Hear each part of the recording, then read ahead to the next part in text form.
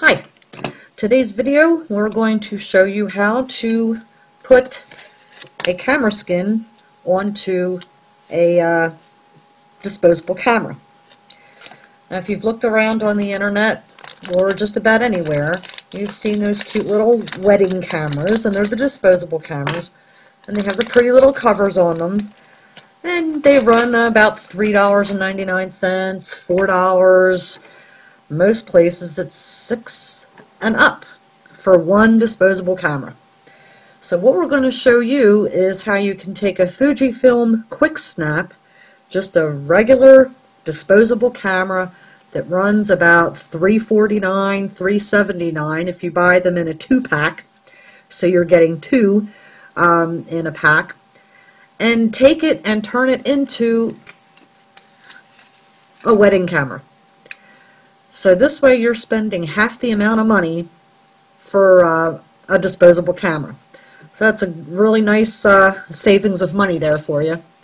Okay, and as you can see on this web page, I can't take the credit for this project. That was from another website, but I thought I would just add a little bit to it and show you actually how to do it.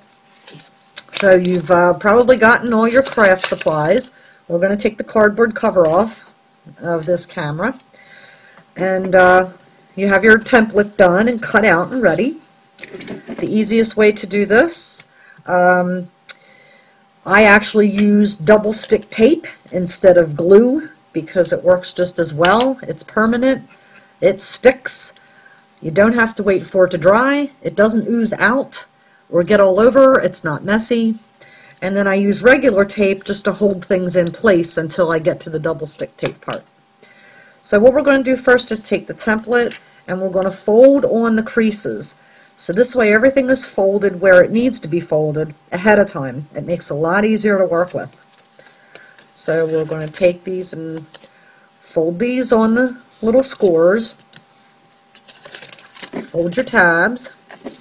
So just kind of pre-folding.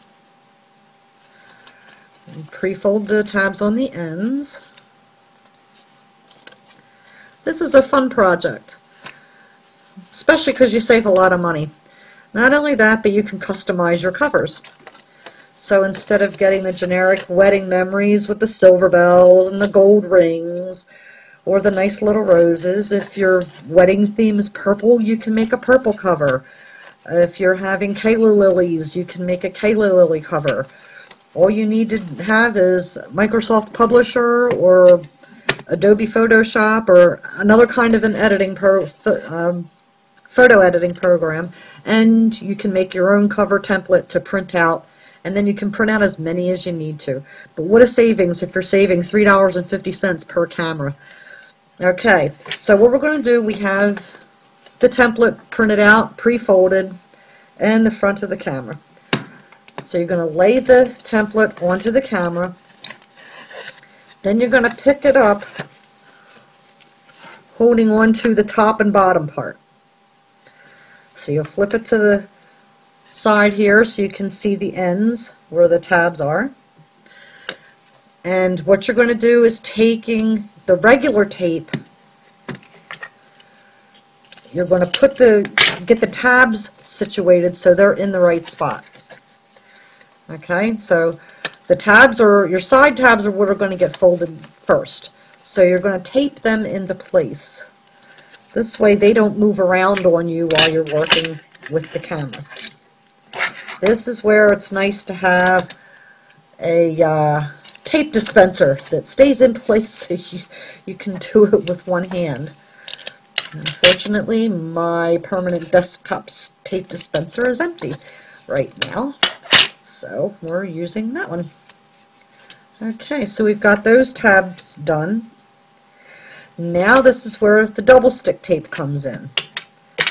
So you want to use a piece of double stick tape on the tab part that's going to get folded over. And you'll put a little more tape right here on the ends of your tabs. And then you'll just fold it in. Apply some pressure, this way it sticks, And this is where the double stick tape is really handy. You don't have to hold it and wait for it to dry.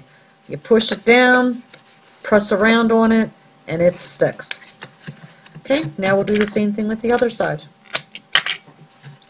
Put it on top of the tabs that you just taped in place. Put it on the other tab. And on this one you can put a little bit on the side, right here, just a little bit on the side here. And then you'll fold this one in